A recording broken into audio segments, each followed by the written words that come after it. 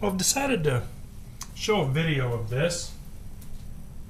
My wife loves broccoli salad, and I used to buy it pre-made in the grocery store, and it's pretty expensive, you know, for a small amount. And I figured it's a lot cheaper if I make it myself. So I came up with this idea, this recipe, and she loves it.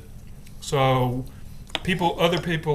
other friends have asked me about how I make it. It's really simple. It really comes together quick. So what I got here is a package of what's called broccoli woccoli. Can you see that? Yeah, broccoli woccoli. It's already pre-washed. It's already cut up and everything.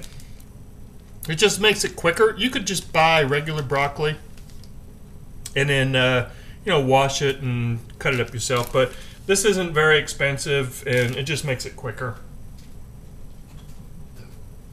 And then what I have here is some minced red onion. This is probably about, I don't know, 3 tablespoons. You can use as much or as little as you want. If you like more red onion, add as much as you want. But this seems to be about the right amount that she likes, so I'm going to add that. Then I'm going to add some Colby Jack cheese. You could use shredded cheddar cheese if you wanted, but I'm going to use shredded Colby Jack because that's all I got right now. Normally I like to just use a nice sharp cheddar, but I'm just going to go ahead and do this and just add a couple of hands full. Okay, 4 hands full. That might be a little less than a cup, maybe a half a cup. And then you want some crispy bacon. This is the pre-cooked Hormel bacon, and just microwave it for about 60 seconds and it gets nice and crispy. So then you just want to crumble up the bacon. Yeah, it's nice and crispy because you want a really good crispy bacon for this. And this crisps up nice in the microwave. So we got one more. So that's four slices of crispy crumbled up bacon. I guess you could use bacon bits if you wanted, but I don't like using them. I like to use this particular type of bacon. Okay, and then final ingredient. Or your paper towel.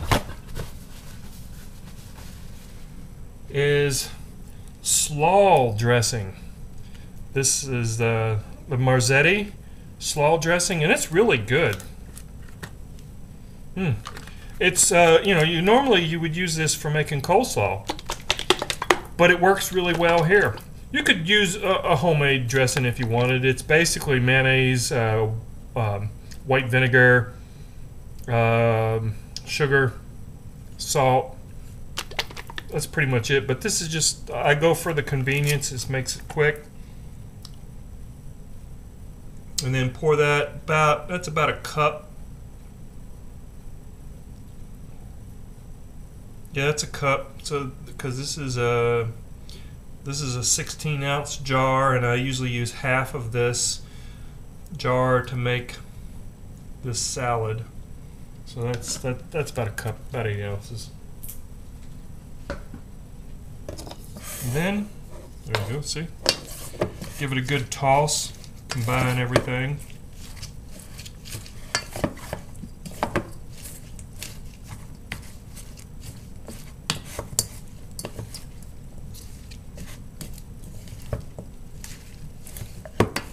And that pretty much is it.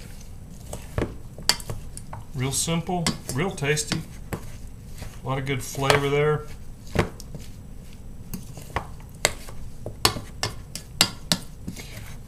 Some of the recipes I've seen for this actually call for adding raisins. I'm not a big fan of adding raisins to food. I like raisins, but I don't like them in my food.